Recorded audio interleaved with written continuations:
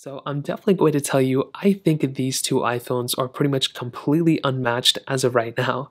Now, these two iPhones are the iPhone 11 Pro and the iPhone 11 Pro Max. Now, the iPhone 11 Pro Max I have here does have a cracked back, which is very interesting because my 11 Pro that I have here, I used from 2019 to 2020, and I loved this iPhone a lot. The color was beautiful, the feeling of this phone was beautiful, and I really do think for the next few years, maybe the iPhone 14s will prove me wrong, but I definitely do think for the next few years, the iPhone 11 Pro series, including the 11 Pro Max, is probably going to be one of the most unmatched iPhones in general. These devices Apple made are future-proofed in so many different ways, and when I look at these two devices, the 11 Pro and 11 Pro Max side by side, I think these devices are beautiful. I think they have a ton of capability, and I'm super excited about the future of both these iPhones. Now, the one thing I want to hit on is the body. As I always mention, Apple did a tremendous job with this type of design, and even when you look at it right here, I mean, just look at how beautiful this phone looks. I mean, you have that triple camera setup, which is that in and of itself is amazing. You have this beautiful rose gold color that I loved so much, or that standard gold color, I forgot what they called it. Frosted glass back, beautiful display. I guess my phone is dead right now. 5.8-inch Super Retina XDR OLED panel, and this phone looked beautiful, but I love the fact that Apple also really focused in on their Pro Max as well. Previously on their XS Max, I think they kind of dropped the ball in some areas.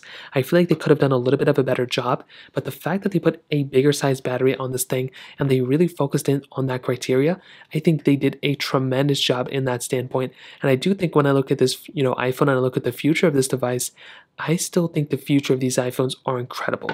Now, what's super crazy was that, like how I mentioned before, Apple dropped iOS 16, and I think it's a great update. It brought a lot of cool things. It brought this new lock screen and everything like that. But what was very interesting was the iPhone 11 Pros, these two devices got a ton of features within iOS 16, which makes me really, really happy. And I would say almost every single feature that came within iOS 16 came for these devices.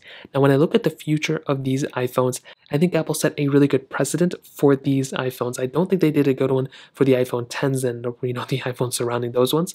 But the 11 Pro, the fact that they kind of, didn't mention these iPhones by name, and the fact that the iPhones below these, which are the XS and XS Max, the fact that those ones got a ton of features cut out, but these iPhones kept their features, makes me think that these iPhones, in my opinion, are probably going to last much longer than a lot of people think.